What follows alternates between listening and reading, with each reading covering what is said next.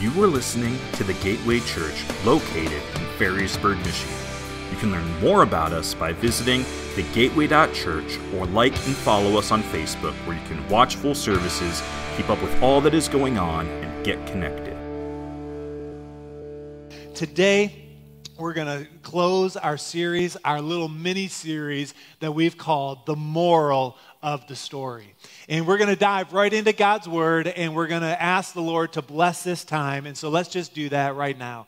Lord, I pray over these next few moments, Lord, that you would capture our hearts, capture our minds, and Lord, do in these moments only what you can do.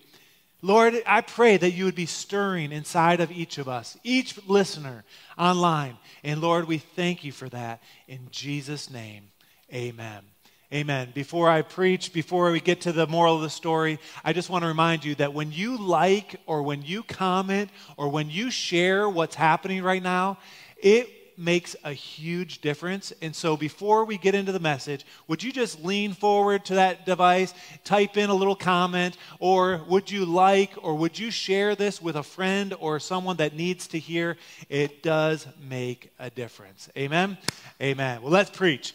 The moral of the story. These last four sermons in Mark chapter 4 have been tied to four different parables that we've seen that Jesus preached in Mark chapter 4. And let's just remind ourselves of what a parable is. A parable is a simple story used to illustrate a moral or a spiritual lesson.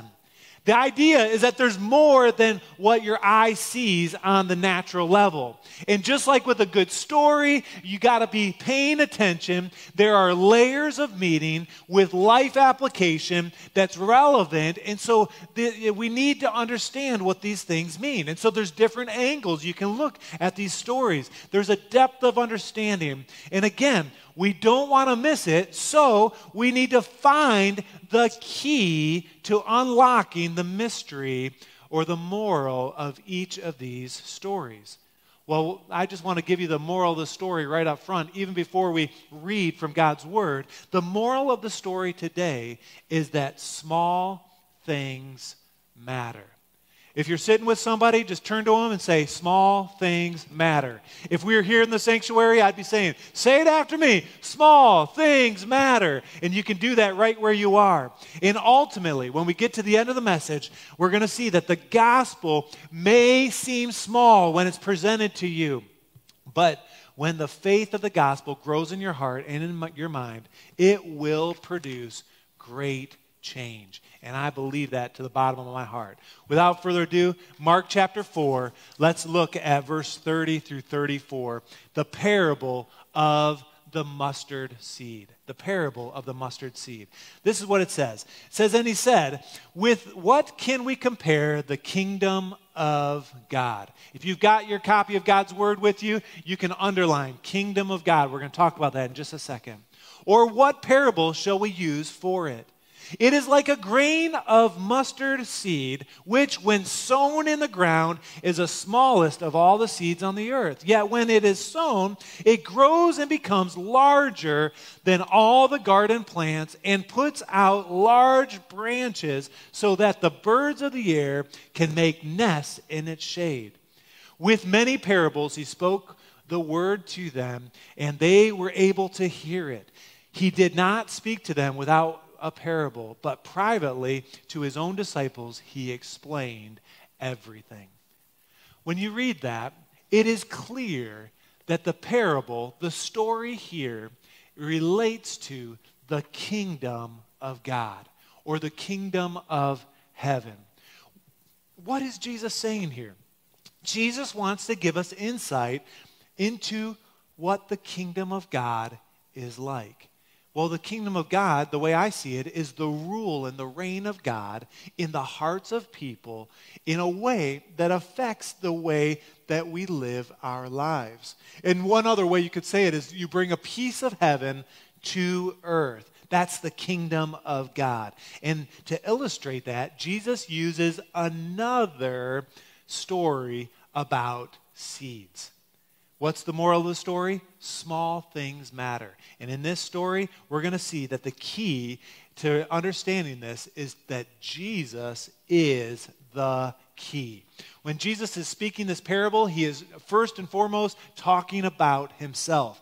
And he's speaking of himself in all four of the parables that we have devoured over these last few weeks. And we see that the seed is the Word is Jesus, right? And the light, the one with the lamp was Jesus as well. And again, the seed here, Jesus is being scattered. In the story, Jesus, his ministry is like a mustard seed. And I don't know if you can tell what's in this bowl here, but there are mustard seeds here in this bowl. And I mean, conservatively, there are 10,000 or more mustard seeds in this small little bowl. I mean, I probably have 100 just right there, just being poured out. They're so tiny, and Jesus uses this as the illustration. Now, I don't know if you remember, if you're a part of the Gateway Church, we use these mustard seeds. In fact, this was the leftover from what we put in little bottles. Remember this?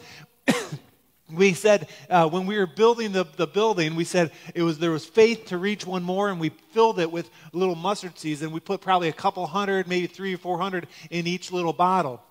And I just want to remind you, the reason we did that on the backside of us doing that was Matthew 17:20. Inside each of those little containers said, reach one more. On the flip side, Matthew 17:20. You can look that up. Now, a mustard seed. You're saying, what's up with a mustard seed, right?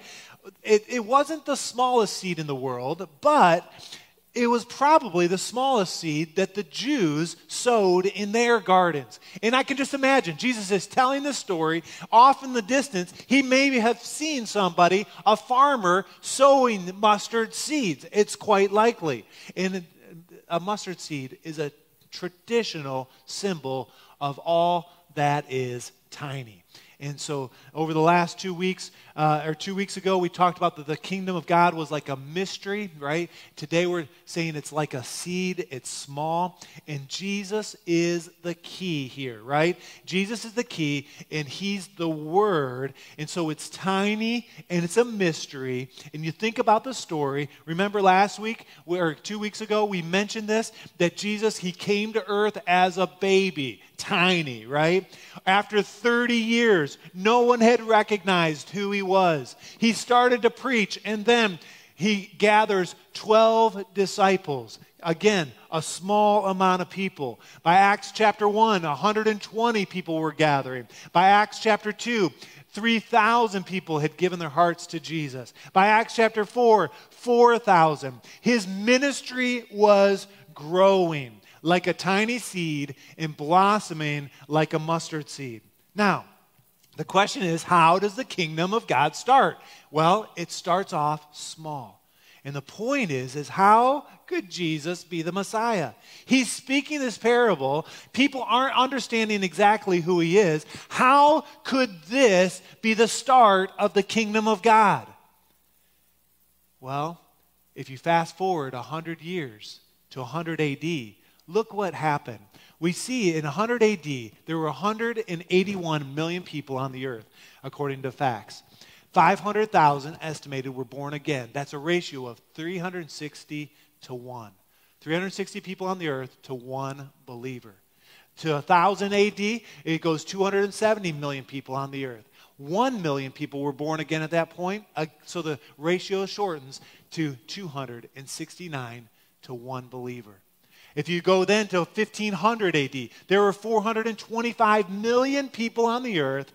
5 million were estimated to be born again at that point, a ratio, again, of 84 to 1. You see what's happening here? It's growing. If you fast forward to 1900, 1.6 billion people now on the earth, 40 million of them were born again. That's a ratio of 40 to 1. In 1950, right, 2.5 billion people on the earth, 80 million people were born again. That's a ratio of 30 to 1. A couple more. 1980, it was a good year. I was 4 years old. 4.5 billion people on the earth, 275 million people were born again. That's a ratio of 15 to 1. Go 10 more years to 1990, 5.2 billion people on the earth, 500 million born again, a ratio of 9 to 1. You say, why are you talking about this? Well, what seemed to be small at the beginning has grown, and really, as population in the world has increased, the amount of people that know Jesus has increased also. From 1990 till today, that's about 30 years or so, 28 years, we are now at 7.8 billion people. And today, globally, it is estimated that the church is growing by 80,000 people per day. People that know Jesus, that are accepting Christ as their Savior. 80,000 people per day. And it's estimated that 510 new churches, I love that, new churches are being formed every day. When I was going through those statistics this week, and I've used those a couple years back, that kind of progression, and so you may have seen that before. But you know what came to my mind? Is that the coronavirus, as contagious as it is, it has nothing on Jesus Christ. Can I get an amen? Thanks, Pastor Bobby. I heard that. All right. And his ministry. And Jesus was the key. And so we watch his ministry, the kingdom of God, growing. And again, our key today is that small things matter. Can you think of something in your life that started off small but ended up with some significant impact? I want to give the example of our Global 6K.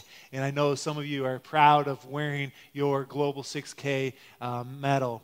Some of you signed up and you're saying, I don't know if it's going to make a big difference. Maybe you signed up your kids at $12.50 to be able to do the Global 6K. And you're saying, I'm not sure if $12.50 makes a difference. Or maybe you signed up for $25 using the Gateway 50 promotion code, so it was 50% off. Or maybe you signed up at full price, $50, and you're saying, I don't know if that really made a difference. But when you put all of those together, and 71 people participating, and all the effort and all the things, and now we're sitting at over $22,000 been given to global missions, to Team World Vision in particular. 441 people will have water for life. Again, what started off small has grown. So let's just take a moment. Can you think of something that started off small in your life or in your circles that ended up significant? Let's take a minute. Let's discuss that right where you are.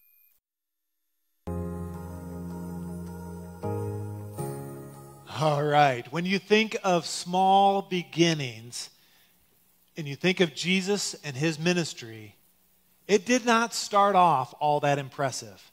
It started small, and no one knew how it would grow. And the point is, everything starts off small. There's another little component of this story that was interesting to me.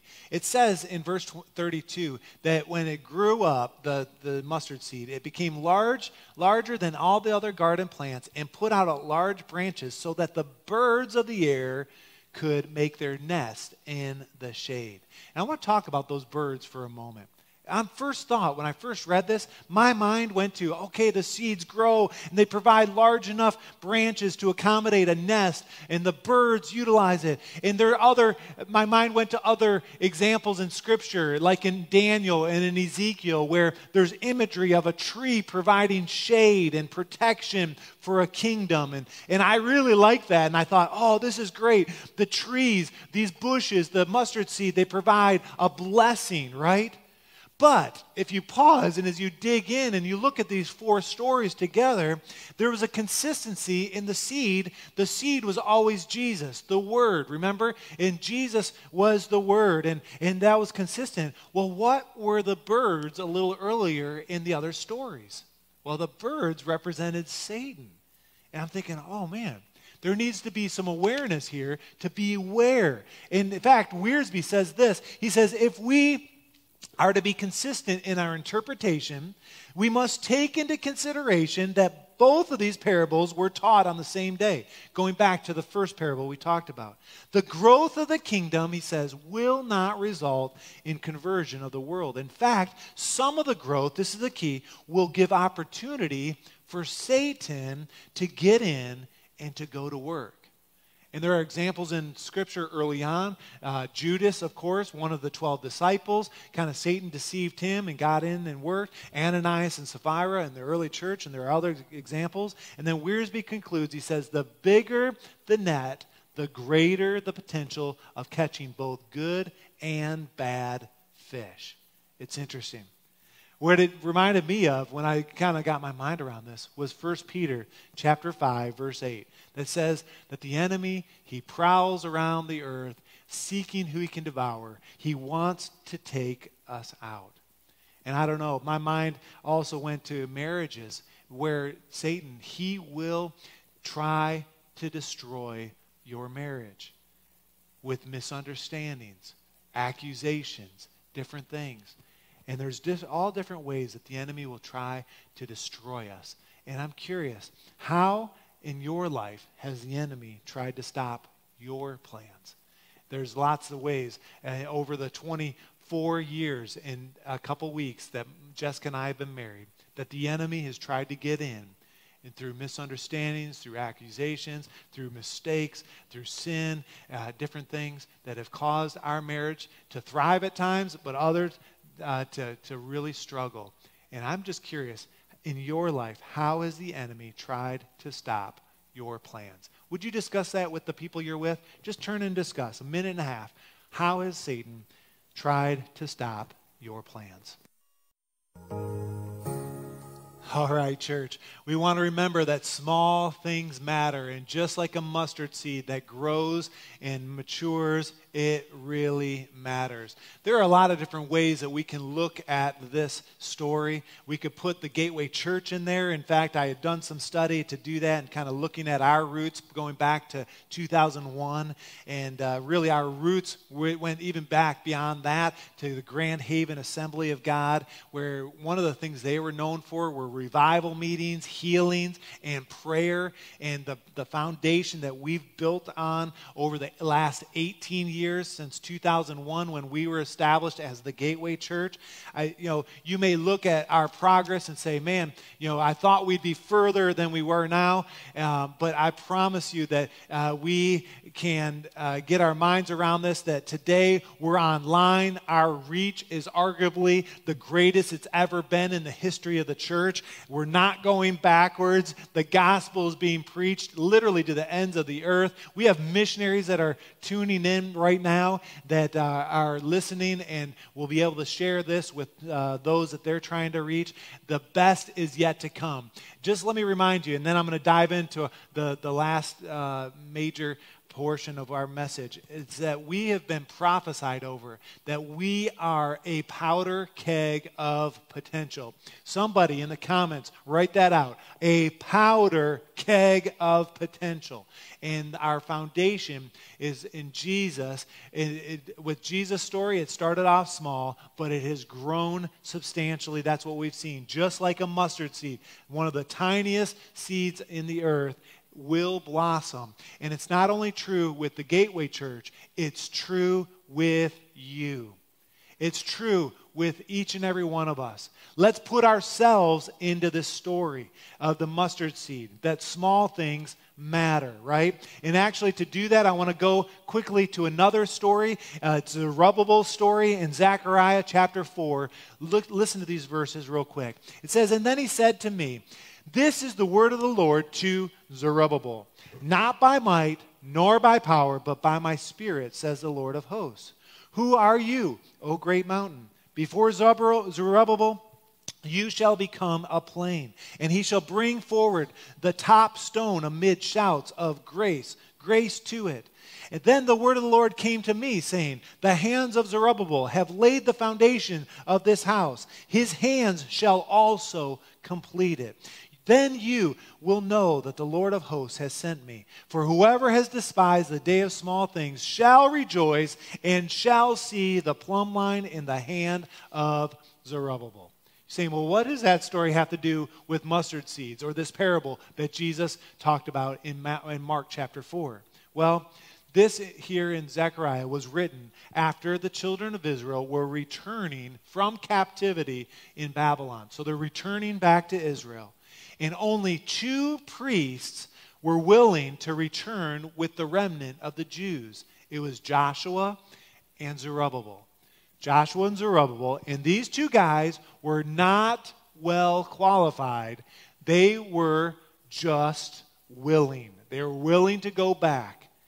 And they had become discouraged in their work, but the Spirit of God encouraged them with these scriptures, or with this. And in verse 6, the Lord spoke to Zerubbabel and told him that the work that he was doing would be accomplished by the Spirit of God, not by might, not by power, but by the Spirit of God.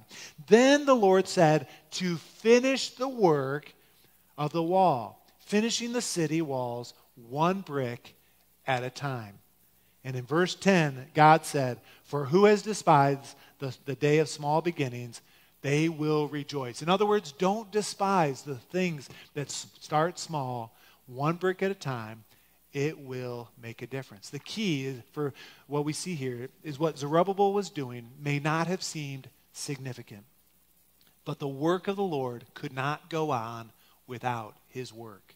It was vital, and it was the will of God for him to be doing so. Again, 1 brick at a time.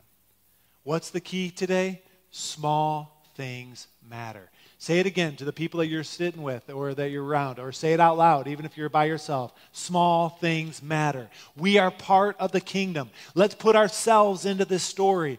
I don't know how many of you have ever dreamed about living or winning a lottery ticket. You know, maybe one of the big mega win prizes. And you think, man, if I could win $5 million, or if I could win $100,000, wouldn't that be great? I've thought about it. I'm sure you have as well. But the truth is that statistics, that those that win in a lottery or win in ways like that, and they get all this big lump sum of money, it actually is not healthy for those situations in most cases. The same is true with our own kids. We don't give our kids everything that they absolutely want. We monitor and we do things appropriately and with time. And the same is true with our lives and even our spiritual lives. Our spiritual lives are not just the result of a few big meetings, a revival or a crusade or a camp life-changing experience, which we are all in. We love camp.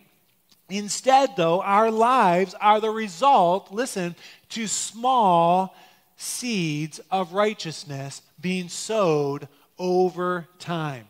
Often these seeds are small, like a mustard seed, and it's overlooked. You look at one of these tiny things. You can't even see it on the camera. I'm sure it's so tiny, but it makes a difference. Church, we all want our lives to count, don't we? To do significant things, but we want to do these big things. That's no problem.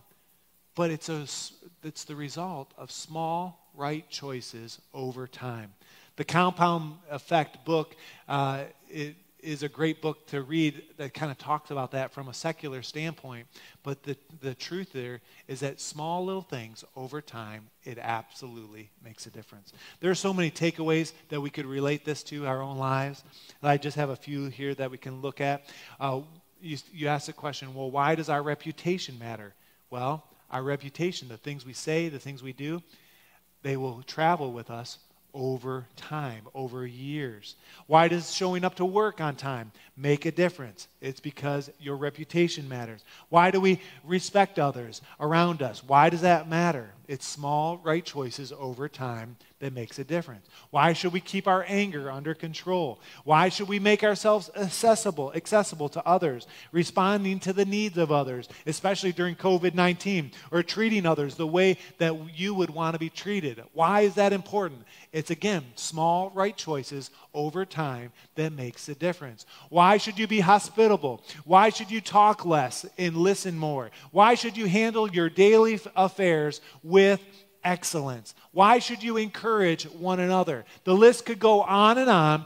Why does it matter? Well, this story, this parable in particular, is screaming to us that small things matter. And little by little, good, right choices over time will grow, will mature, they'll develop, it'll expand, and in due time, this is the key, the seeds that you sow will bear fruit that will be established and will last. It will make a difference. So the question that I want to leave us with, and I want us to think about, and you can even comment in the comments below, is what do you need to do today that seems to be small that will make an impact in your future? Pastor Rachel actually helped me with this question as I was talking with her about the message, and we boiled it down to this. And so I want all the kids and all the youth, all the adults, what do you need to do today that seems small that will make an impact in your future? See, today as we wrap up, and let's just leave that up there here for a moment, you can talk about it or think about it as we kind of close the story or close the message.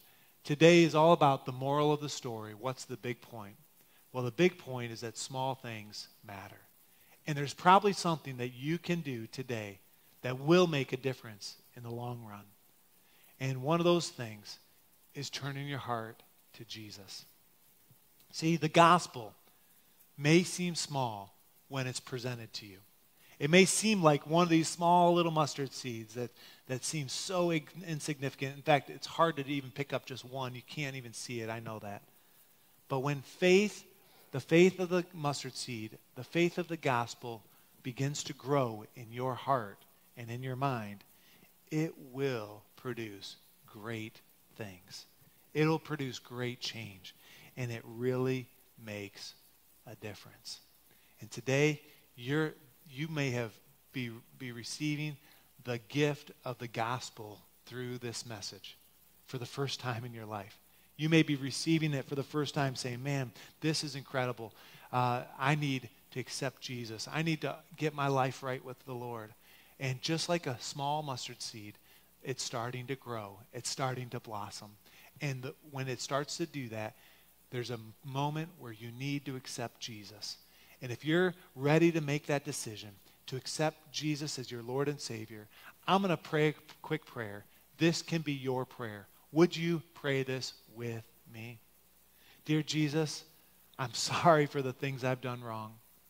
I ask right now that you would save me, that you would take away my sin and come into my heart. Jesus, I believe you died on the cross. I believe in the power of your word. I ask that your word, like a seed, would start to grow inside of me and that it would make a difference. Jesus, do in my life what only you can do. Save me and then put me on the right path to follow you. I pray this in Jesus' name. Amen. Amen. I pray that this message has been a message of hope for you. Don't stop building. Little by little. Again, what do you need to do today that might seem small, might seem insignificant, but will make an impact in your life long term? Let that sit with you. Let that go with you for the rest of the week.